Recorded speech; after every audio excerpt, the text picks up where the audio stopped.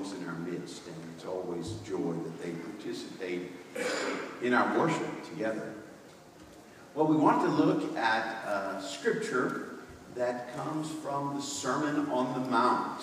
Jesus sharing so many different things, so many different perspectives from God and life, and he shares in just a few short verses some astounding words that fit what is an obvious theme in our worship today, that of God the Father.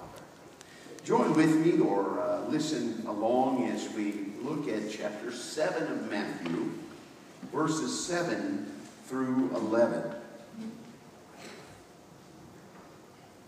Ask, and it will be given you.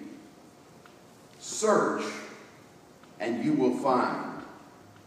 Knock, and the door will be opened for you. For everyone who asks, and everyone who searches finds. And for everyone who knocks, the door will be opened. Is there anyone among you who, if your child asks for bread, will give a stone? Or if your child asks for a fish, will give a snake?